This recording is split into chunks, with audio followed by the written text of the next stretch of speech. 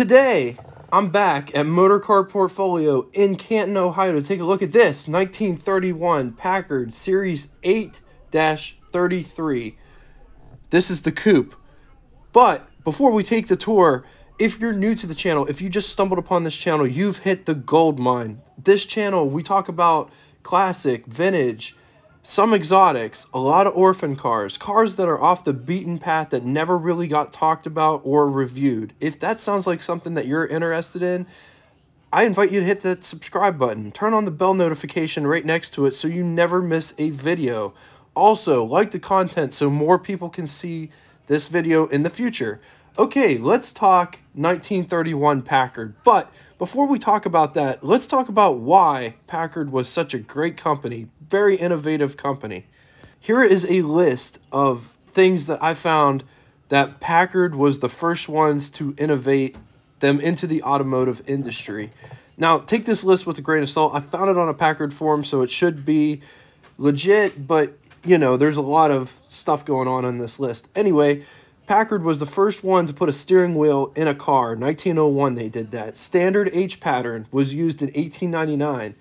Automatic spark advance, 1899. First car with a rumble seat, 1908. Handbrake on the left of the driver, 1915.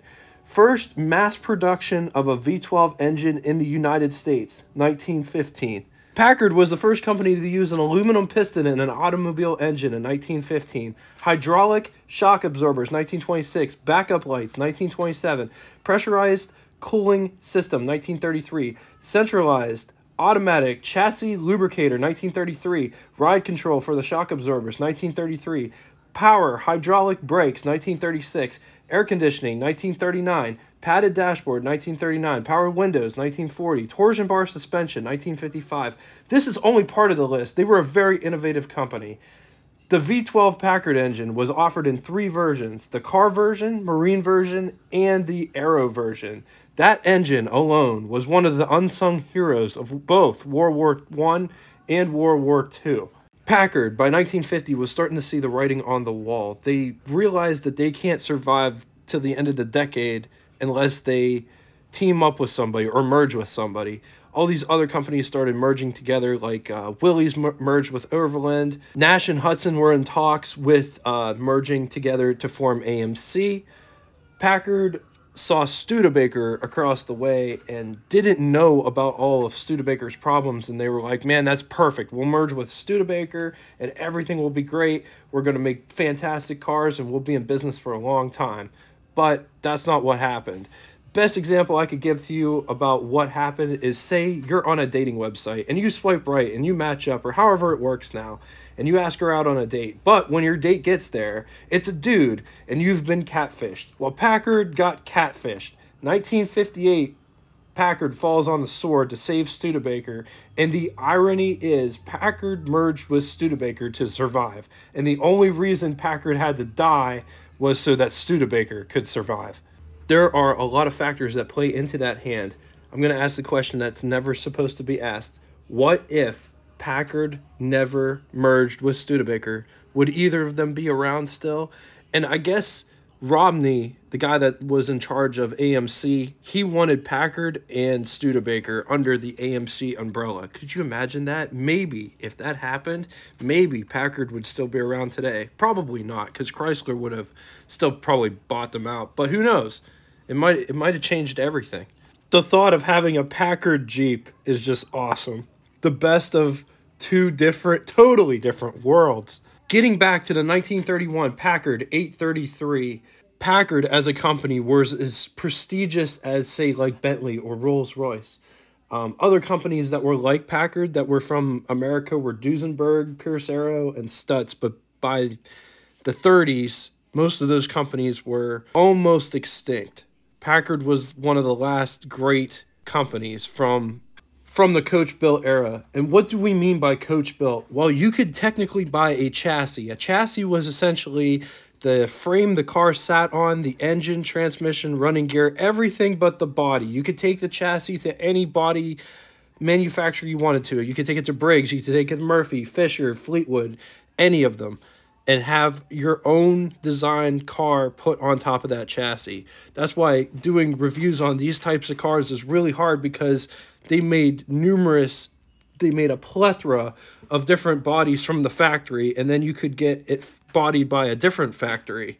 This gets confusing. So Packard offered the 833 as a standard 8. That's generally what it's known as, or a custom 8.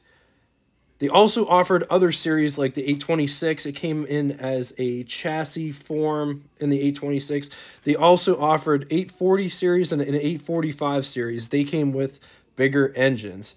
Plethora of body styles shared in all of the different series. Body styles offered for the 833 standard 8 series bodies were the Roadster, Phaeton, Sports Phaeton, Touring, Coupe, Convertible Coupe, Club Sedan, Sedan Limo, or you could just buy the chassis. The difference between the standard 8 and the custom 8 was the custom 8 was introduced in 1931 and it featured a longer wheelbase than the standard 8. Okay, moving on to the specs of the 1931 Packard Standard 8. It rides a wheelbase of 134.5 inches. It is 195.8 inches long, 71.9 inches wide, 70.7 inches tall. It weighs 4,300 pounds.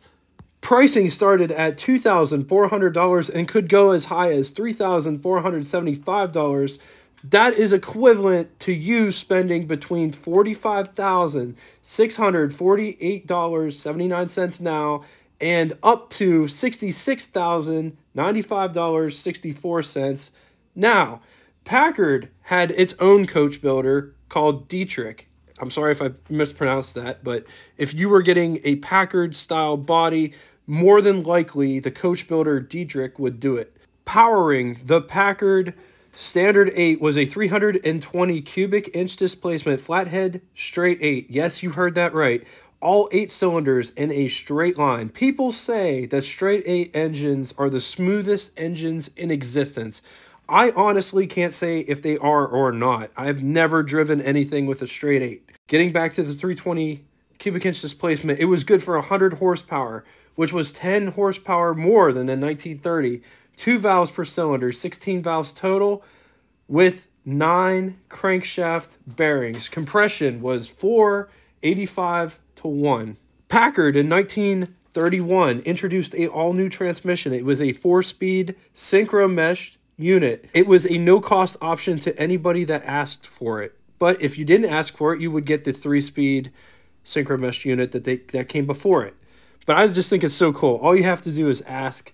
Ask and you shall receive. All right, let's talk about this door panel. It's super basic. There's no armrest. Got a window crank right here for the big window. Notice it doesn't have any chrome on the top of the window or whatever. It's just basically a window. But this door is all nicely trimmed out.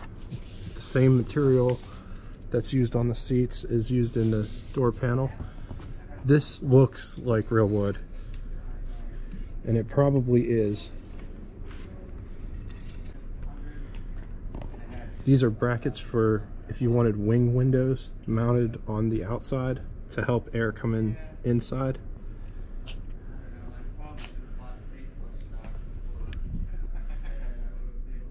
This is for your electric windshield wiper, which is mounted at the top. This window, if you release this and that, it'll go forward, which is if you have a car that has the windshield that opens, it's like riding a bike with a steering wheel. It's pretty awesome. There is a rear view mirror. Notice there are no sunshades. Dome light there. Curtains in the back. The windows in the back go down too, so you can roll the windows down if you want. You also have an ashtray. Passenger side seat is different than the driver's seat because it's more of a jump seat style, so you can fold it forward like that to get in the back.